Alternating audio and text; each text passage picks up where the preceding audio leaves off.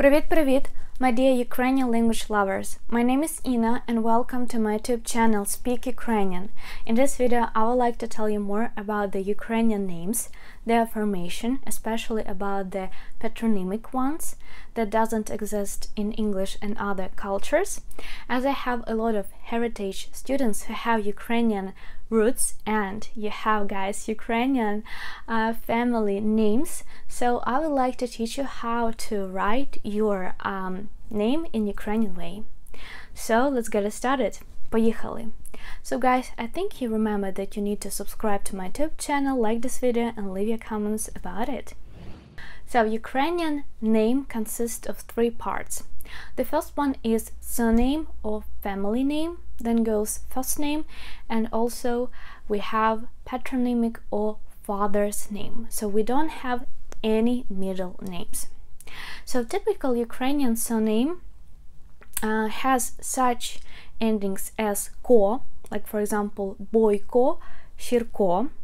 Also it can end in enko, like Poroshenko, Shevchenko, Timoshenko, or ending uk, like Kravchuk or Sopronchuk. So my family name is Sopronchuk, a typical Ukrainian one. Also it can end in like Voloshin, Petrishin. Also ending yets, Kolomiyets, Shvets, or Iv, Makariv, Petriv. What is your Ukrainian surname? What ending does it have? Please write in the comments below.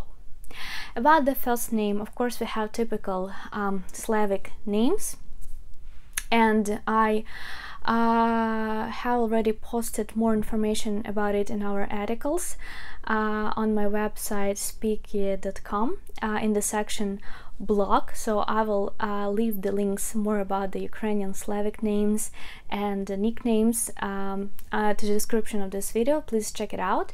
But you can ask me, what about your name, Ina? Ina, it's not actually a Slavic name, it's a Greek name, and I was named after the Church Orthodox calendar. So I was born on the 30th of June, and my mother thought, how can I name my daughter? And then my grandma said, we have to give her name according to the church calendar. So they opened the church calendar and there were three names: Ina, Rima, Pima.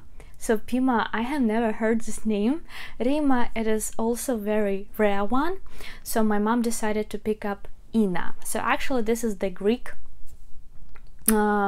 church name, I can say it like this, and there was a Saint Ina person, so I got this name in this kind of way.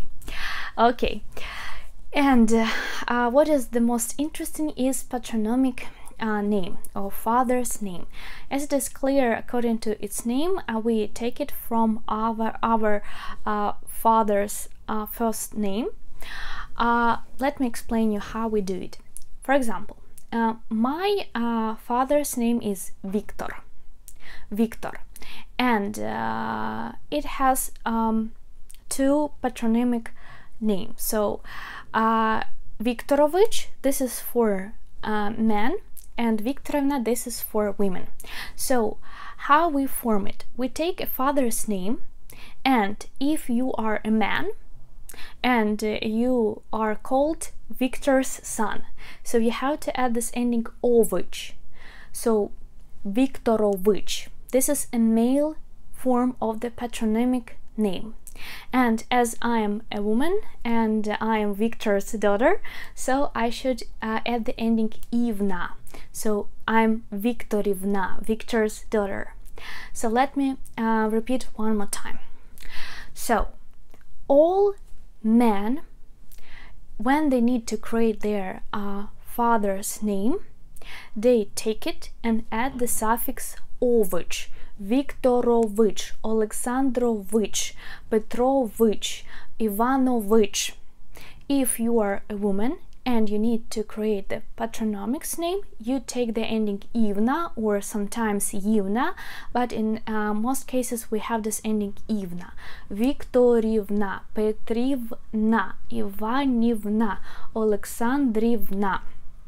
So I would like to ask you to take your name, like your surname, first name, and then take your father's name and add a specific suffix. So if you're a man and you want to say you are your father's son, then please add the suffix ovich.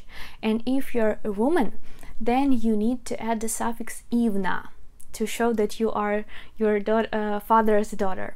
So let me tell you my full name. My full official name is Sopronchuk Inna Viktorivna.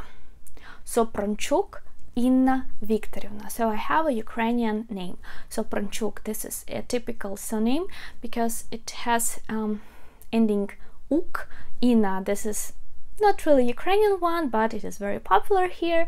And Viktorivna shows that I am Victor's daughter. This is my patronymic name. And in my passport, in all official documents, my name is written like this. Okay, and please write me your full name in Ukrainian way. I would like to check it out. It is very interesting for me.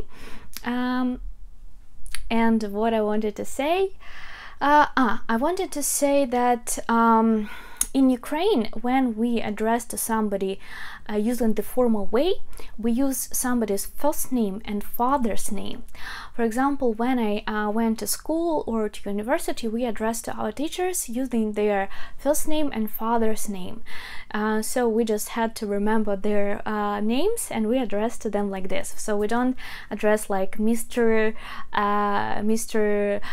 Poroshenko or Mrs. Poroshenko. In Ukraine, we don't use actually this words, but we address to them using their first name and father's name. Here how it works in Ukrainian language. I hope it was very interesting for you.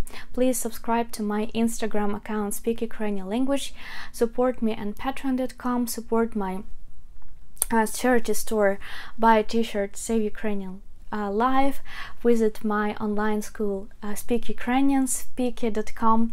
I do all my work. I do all these video lessons, my charity project, my school, everything I do for you. So please let me know what other video lessons would you like me to record for you. So thank you so much. Дуже дякую. From Ukraine with love, your teacher Ina. Papa. Bye bye.